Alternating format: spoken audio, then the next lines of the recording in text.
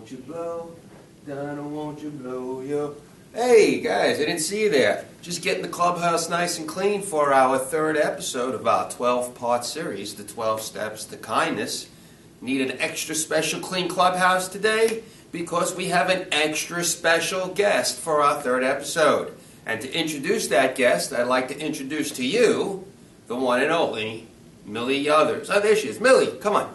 Get over here, Millie. I'm just feeling so sick. Thank you, Mr. Schwartz. As you've told me, the show must go on. I think I've caught something, though, and I don't know what it is. Achoo! Oh, there's Cat in the Hat. Maybe he can help me. I know what to do. Is it the flu? No, it is not. Do I need a shot? No.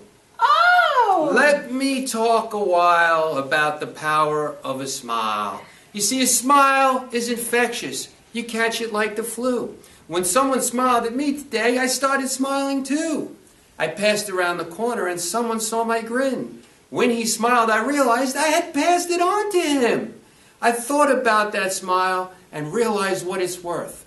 A single smile just like mine could travel around the earth. So if you feel a smile begin, don't leave it undetected. Let's start an epidemic quick and get the world infected. You're right.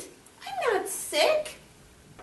I just caught a smile. Yes, next time you're feeling blue, try a smile or two. That's a great idea. I'm going to try a smile. And now it's your turn. This month, try a smile or two. Don't feel blue. Have a great day.